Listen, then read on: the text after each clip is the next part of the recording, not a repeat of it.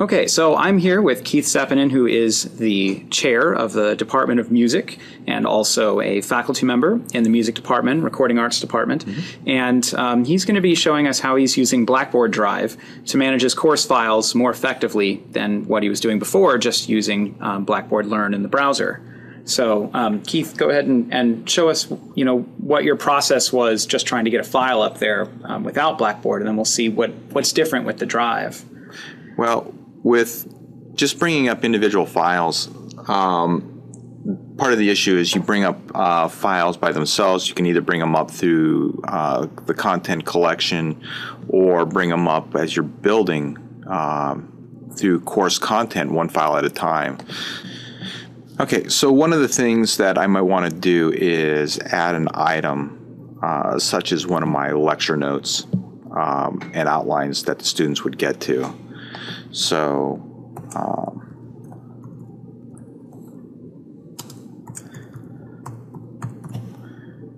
so in there, I will go and I'm gonna do it from this point here, and come in here to my course content here and go to my lectures folder here, and I'm just going to do this lecture introduction item here and attach it as a PDF document. And we'll just go ahead and submit it. And at this point in time, it's just doing this one item at a time. So doing this, I'm having to go one item at a time, and I'd even be doing that in the content collection one at a time, and then it's an organization of that. Because where did the file go now that you've uploaded it? Correct, and that's the interesting thing in there. So I've got to go back over here into the content collection, go into the prep area, and see where that's at, and start seeing where that organization's at. So it just dumped it right there in the content collection, and it doesn't really give you the opportunity to say, I want it to be in a specific folder in my content collection, which I keep organized. Correct. And so the beauty of Blackboard Drive is it allows me to organize my files and folders much like I do on any hard drive, and then upload them and put them and organize them, and drag and drop, just like I would on any hard drive in multiple file stages. So that's the beautiful part about Blackboard Drive. So let's see what that looks like if you wanted to access this course through Blackboard Drive. Okay, let's do that. And so if we go to Blackboard Drive here and open that up. Oh, you know what? It's on the desktop. It has an icon too. There we go. And here's Blackboard Drive. So when you open up Blackboard Drive, you log into it just with your same username and your portal ID.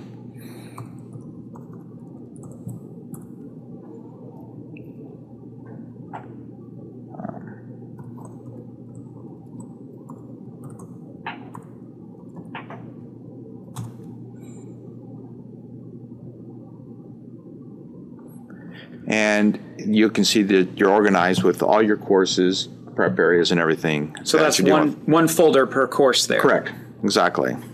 So here we're dealing with, and you can see right there is the course that we just opened up there. So what I'm going to do is just open up a new folder collection in the Finder, and open up a hard drive here. Here's a content collection that I have for a course, and allows me, say for instance, all these this lecture information that I have here, I can take and just drag and drop it like that, and now it's organized. Boy, that was fast. Into the course. And we're on Wi-Fi. And that was fast. And that's how quick it is to be able to organize your material and drag and drop it. So now if we go back into the Blackboard area here, and we were to go over here and refresh this area here, and go into the content collection, we now see here's the lecture information here. Open up the information here, and there's all the PDFs that I just uploaded. So now being able to go into my content collection and if I don't select everything here,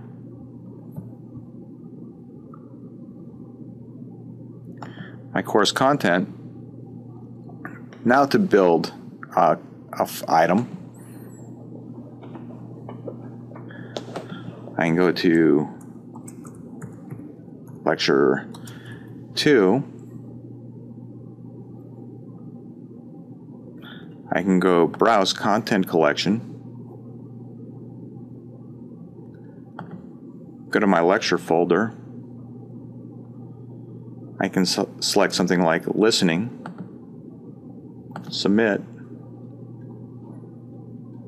Submit, and everything is there. And it's that simple. And it's easy to organize and keep everything organized in folders, files, and have everything there. Very easy to use. Now with that first lecture you had already uploaded, if you wanted to reorganize it in the content collection, could you go into Blackboard Drive and just drag that file into the lecture folder? Yes. And it wouldn't break what the students see? Correct. So Blackboard would automatically just keep track of where that file is? Right. And then it's easy then to just drag and drop back to your hard drive and keep it organized on your hard drive then. Mm-hmm. And download it back onto your hard drive and keep it organized. And so let's say you update one of your lecture files or any of the other files that you put on your course. How does Blackboard Drive handle that for you? Once you take and if let's say you've updated one of your lecture files on your main computer, you drag and drop back onto your, let's say I updated this lecture file here on my main computer, drag and drop it onto Blackboard Drive, it puts it into that content collection, it updates it, and that's what the student sees is that updated file. So you don't have to rename the old one? No. It just replaces it? It just replaces it. And Excellent. it's simple. And nothing's better than the keep it simple, stupid method. Great. Well, thanks so much for showing us this. I think this will be really helpful to people who have a lot of files and want to keep things organized. Yeah, it's the best method. Great. Thank you, Keith. Absolutely, Peter. Hi, I'm here with Scott Kodai, who is the manager of Distributed Learning Technologies and is an instructor in the Department of Management. And he's going to be showing us today how he uses Blackboard Drive to manage files in his Blackboard Learn course. All right, Hello. Scott? So first we're going to look at how I did things the old way. So let's see, let's log into Learn here. We're going to assume that I have a syllabus I want to upload.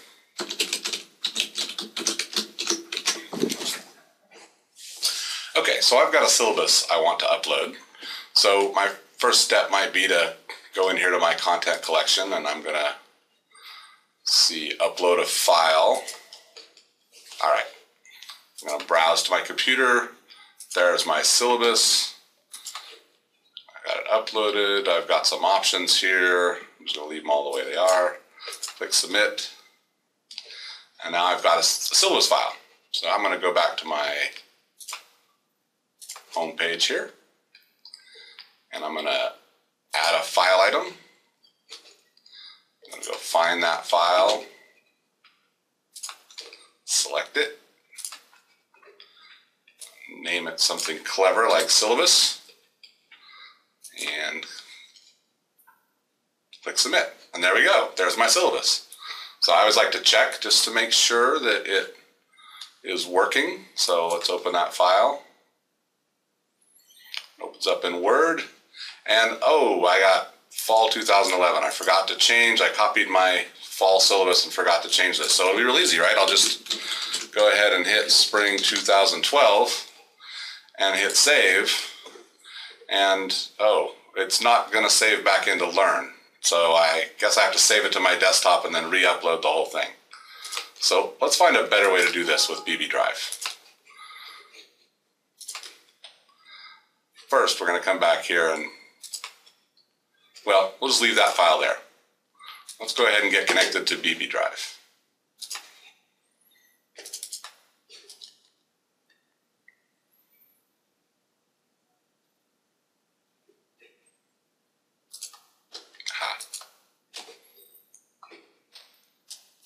Going to connect to my course.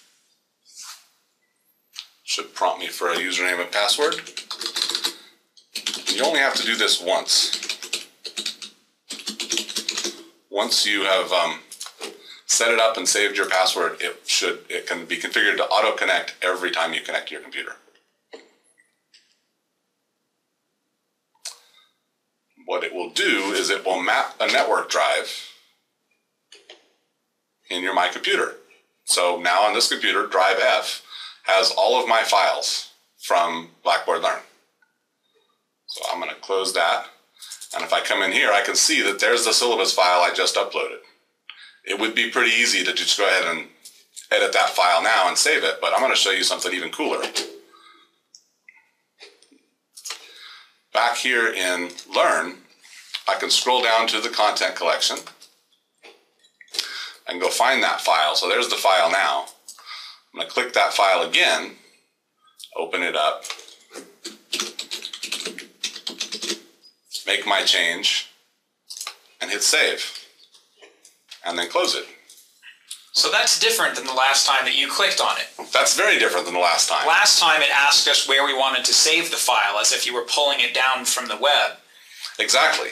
What it did there is it saved directly back to Learn. So this file now, if I go back to my content page where the students will link it, when I click the link